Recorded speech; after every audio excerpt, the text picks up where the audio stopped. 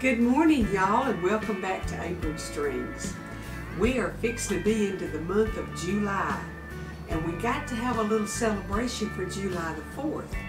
So I wanted to share with y'all for the next, hopefully the next few days, some recipes that will be cool and refreshing for the hot summer weather that we have on the 4th of July. And today we're going to make a pie that's really easy. You can whip up as many as you want, get them in your icebox, and put different toppings on them, and you'll have a good, cool, refreshing dessert that'll go with barbecue or whatever you decide to fix for the 4th. So I'm going to get y'all on over to the butcher block, and we're going to get this put together. Now I've had an experience this week. When I was a junior in high school, I wore contact lens. When I started school, Mom realized I was nearly blind. So my first glasses were thick as the bottom of a glass Coke bottle, and they had to be changed every 6 months, and I had astigmatism real bad, and they told me that if I'd wear contacts it would help stabilize my eyes. So when I went to work at the phone company my junior year of high school, I bought my own contacts, and it did help. And I wore them for many years, and I had to wear the semi-hard ones, gas permeable. Didn't have a problem putting them in or out. Well, fast forward about 100 years, and I had cataract surgery a few years back, and the lens replacement in both eyes, and I didn't have to wear glasses anymore. But I got to where I had to wear cheaters for my up-close vision, which is my right eye, and I thought, I wonder if I could wear a contact on that eye and not have to get those glasses out every time. So I went yesterday to the doctor, had my exam, got my disposable, how times have changed, contacts, and I had to sit there in front of God and everybody trying to put that thing on, and it's huge, and I couldn't get my eye open big enough. Finally got it poked in there, and he didn't want me to wear the kind that you leave in. I need to redo it every day. Y'all, I bet I spent 40 minutes last night trying to get that contact out of my eye because I can't just pinch it because I got fingernails. And I remembered that girl told me that she took her knuckles and did it like that, and that's what I finally did and got that thing out. Well, guess what? I didn't put it in yet today. I don't plan to be reading any fine print. So that was my big ordeal yesterday. Now today, my big ordeal is just getting y'all some videos made. I think life's settling back to normal a little bit, our normal. Our normal will never be our old normal, but we're getting used to it, and we're just doing what we feel like doing, and what we don't feel like doing, we're not. So today I feel like making a pie. So y'all come on over here to the butcher block and let's get this made in the icebox where to set up, and we can cut us a piece and eat it and show y'all what it looks like. Okay, I had to get my little scissors for my vanilla pudding. You want one large box, and this is, well, I'm reading fine print, ain't I? This is the 5-point-something ounce box of vanilla pudding. And you want to put that in your bowl, and it calls for 3 cups of milk on the instructions for the pudding, but that's where the difference comes in. We're going to use, this is a brand new graham cracker crumb crust, and it's cracked, and they hide it. You can't tell it when you buy it where it's cracked, but I'm going to use it anyhow, and if it comes out cracked when I cut it, that's going to be okay too. So, instead of using 3 cups of milk, you use 1½ cups of milk and 1½ cups of sour cream. So let's get that in there, and we'll stir it all up and get it in here, let it start. Ooh, that one had just a little bit left, but it wasn't good. This is a brand new one. I'll use it. I know it's good. Okay, let me get my 1½ cups in here.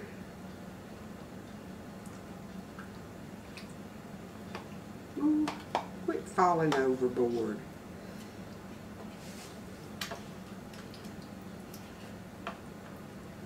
I think that's it, but let me see. 1½, okay. Get my sour cream in there.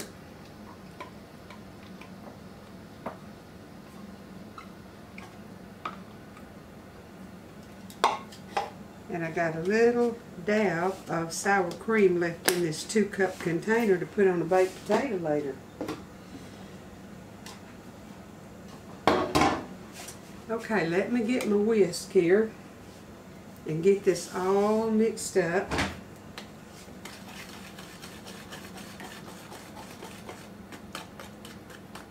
Thought I would need that measuring cup, but I just used the same one for both, so it's work smarter. I don't have as much dishes to wash. What y'all doing for the 4th? We don't have any great big plans. I don't even know if any of the kids will come or not.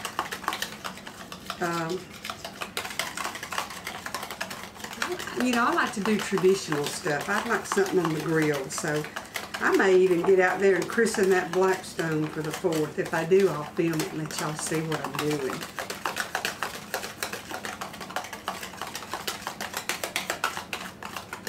Okay, I'm going to grab my recipe and make sure I've got everything in there that I need to make it taste good. You know what? I don't have my bananas over there, and you have to slice some bananas in the bottom of the pan. Now, blueberries go good with bananas, strawberries go good with bananas. So whatever topping that you want to put on it, or you can just leave it plain. If you've got people that you don't think would want that topping on it, I've had it plain and it's delicious. Okay, let's get our bananas in. These are big, so it may not take 3. You just want to kind of get enough to cover the bottom of the, well, however much you want. And this may be enough filling to do 2 pies, I don't remember. But I like this in the hot summertime because it's just refreshing. Anything that's kept in the icebox is pretty refreshing in the heat of the summer, don't y'all think?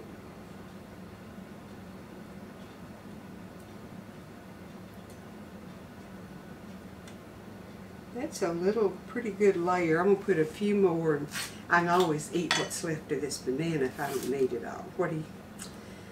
Yeah, it's just about the amount of ripeness that I like too.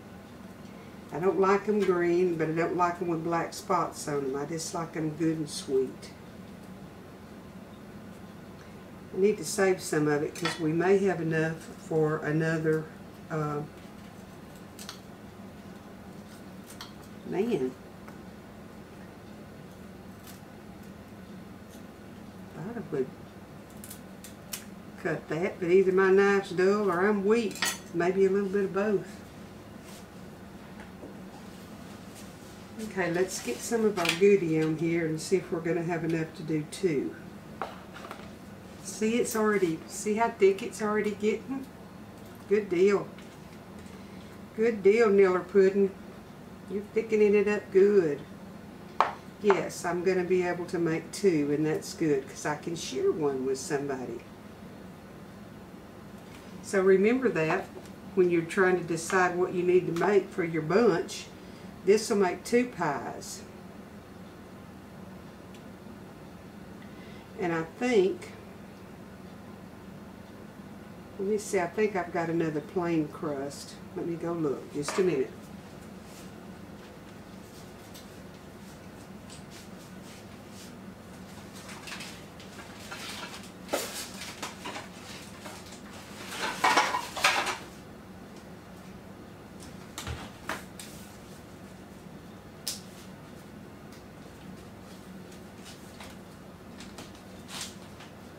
Well, this isn't going to be special.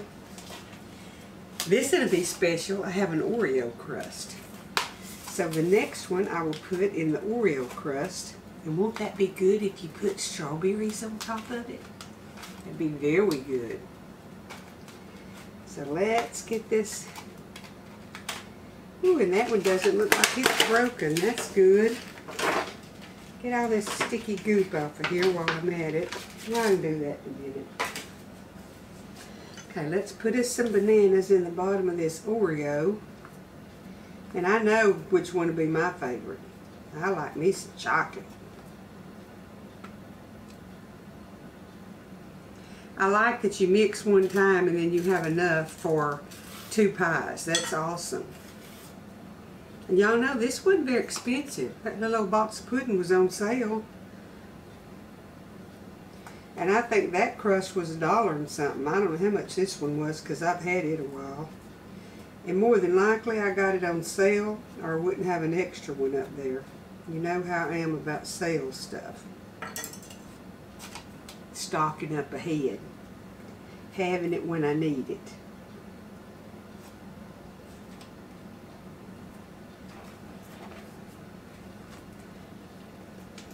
I bet you could use, I know you could use whatever flavor pudding you wanted. I've never tried anything but the vanilla. And I just vary what I put on the top. From strawberries to blueberries. I've never tried anything else because in my opinion both of those go good with bananas. So one of these is going to be strawberry. One of them, I'm going to snitch a little bit from that one and smear over here. Okay, one of them will be strawberry after a while and one of them will be blueberry. And I'll be back to show y'all what they look like dressed up. Be back in just a jiffy. Well, I've got my strawberries chilled and my pie should be set by now. So I'm going to top this one with strawberries and I'll probably top the other one with blueberries unless that it doesn't take all these strawberries, and if it doesn't take all the strawberries then they'll both have strawberries on them.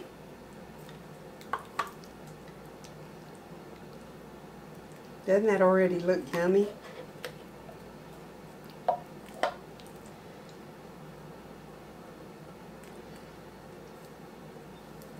I think I'm just going to pile all of this up on one.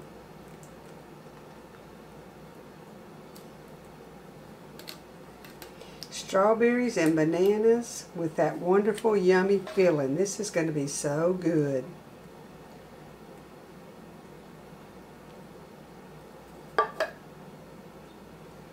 Okay, let me rinse my hands off and then we'll cut it.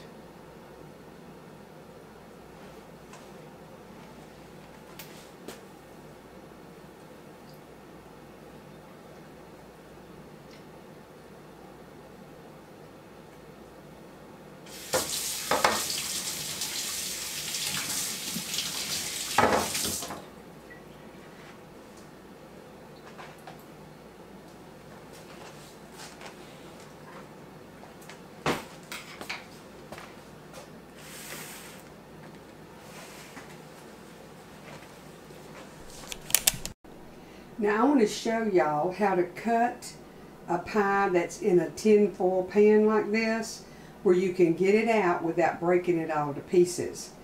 So I'm going to set my camera down here, and maybe you can see what I'm doing. What you do is you take some scissors and you literally cut the pan. How big of a piece you want to cut. And you see what I'm doing? I'm going to come over here where I made that cut and I'm going to snip my pan down. And I may be cutting right where my crust was broken, but you'll get the idea of what to do. And then we'll cut right here the same way. And then you bring this down.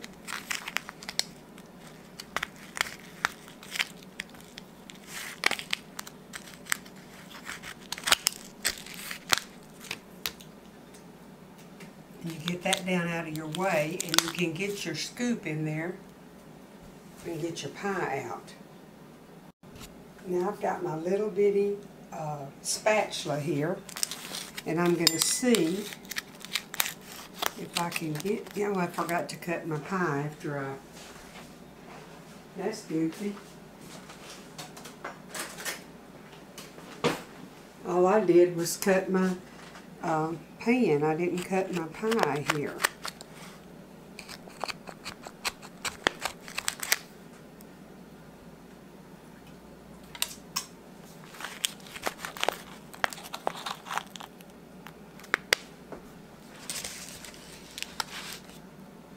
So see, when you bring that down like that, you can reach right in there and get your piece of pie out without it tearing all up. I hope y'all have a really good 4th of July weekend and you're safe, but you make a lot of good memories. We never know what the future holds. The next 4th of July might be totally different here in the United States. Looks like things are rolling a little bit different than the way we grew up, or the way I grew up. The Lord bless and keep y'all, and I'm going to try to do a few more recipes before the 4th where you'll have some good stuff to put on your table or your picnic.